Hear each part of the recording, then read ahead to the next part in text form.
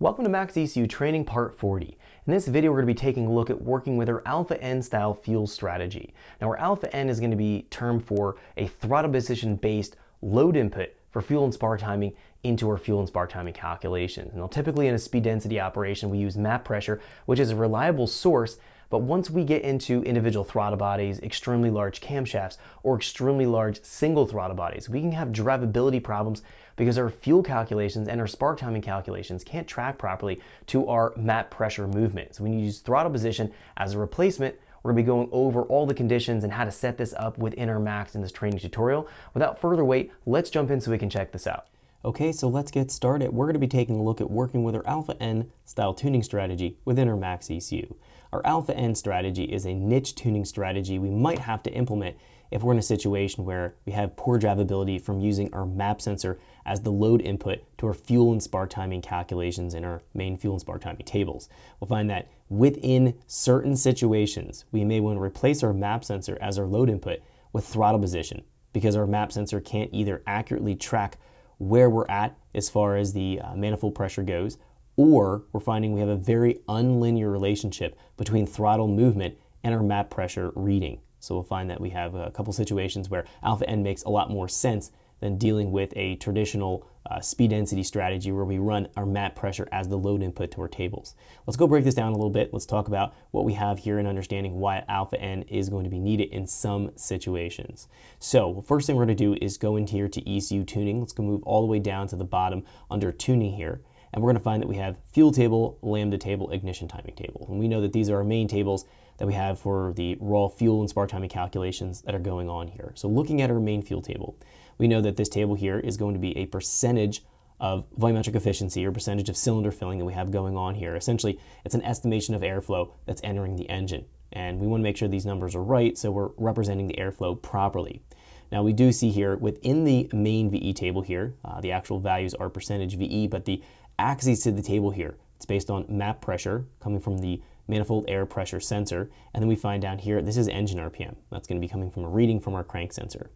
Now, when we're talking about the general operation of an engine, we'll find that map pressure here is typically going to be sufficient for tracking the load registration as the engine operates. Typical engines with a mild camshaft, with a single throttle body, with a normal intake plenum on it, they'll find that they produce at idle pretty stable vacuum. And as we start to blip the throttle or drive and give throttle inputs, we have a relatively linear relationship between throttle angle and our manifold pressure changing. So if I'm at idle right now and I was blipping my throttle, we might find that the manifold pressure would rise and fall as I'm getting on and off the throttle.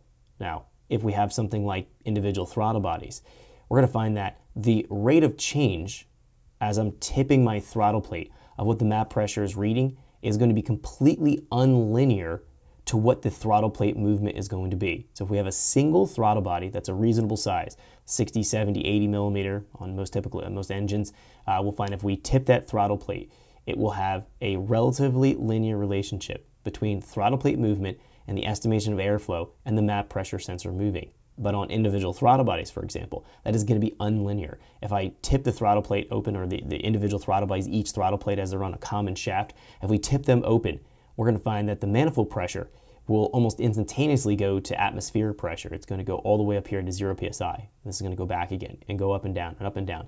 And we'll find that as we're blipping the throttle, there's going to be a very large disconnect of what it's trying to track here for the fuel delivery against what the manifold pressure is saying as far as the load registration to the table. Again, we have an unlinear relationship between our throttle angle and our manifold pressure. That's going to be one situation that we definitely want to consider using Alpha N for our fuel and ignition tuning strategies. The second situation is going to be if you have an engine that has a radical camshaft installed. We produce very, very little engine vacuum. Now, if you take a look at idle here, we're seeing that right now the map sensor is showing something like negative 7.4 psi. And that's not the greatest amount of vacuum. We'd like to see about negative 10, negative 8 psi. That's typical vacuum on a mild camshaft. But if we have a big cam installed, you may find that your map pressure starts to read really, really poor. You might see it's something like negative 1 or negative 1.8 or negative 2 psi here at idle.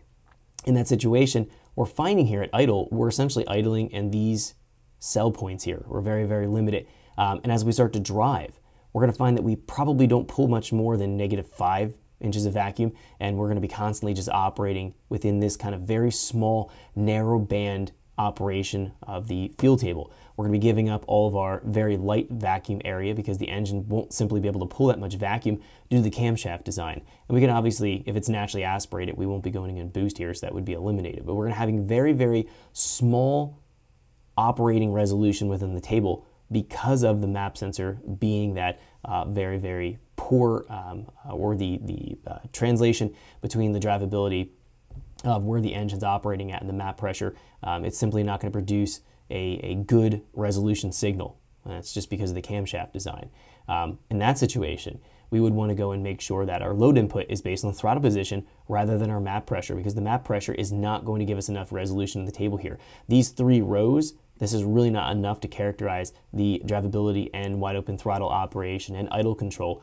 We need more resolution. Now, yes, we could go in and start to define our breakpoints here in a much greater manner. We could start to spread these out and say we go -0.5 PSI increments. We can go from 0, -0.5, -1, -1.5, and on and on and on. But that's still not going to give us enough resolution. You'll still find you have drivability problems. So very large camshafts can be a big, big issue using map pressure as the load input to our table. We'll find that we can't get repeatable and consistent fuel delivery, which will cause drivability problems. You'll definitely notice the engine doesn't drive very smooth because it's never going to be consistent. We'll have one kind of last situation where this is probably the least common of all the situations where you might need to consider alpha N. That's going to be a very large single throttle body. Some throttle bodies are made 90 millimeter, 100 millimeter, 140 millimeter. We'll find that when we run a very, very large throttle plate size, which would be the kind of the equivalent of dealing with individual. Thanks for checking out our teaser clip. If you want to see the rest of this video and more than 500 hours of current EFI training we have to offer, make sure you click right here. If you want to go and check out more teaser clips from this training course, click here, and you don't want to miss any of the videos we're going to be releasing on this channel, so make sure you subscribe and click here. Thanks for watching, and I'll see you guys later.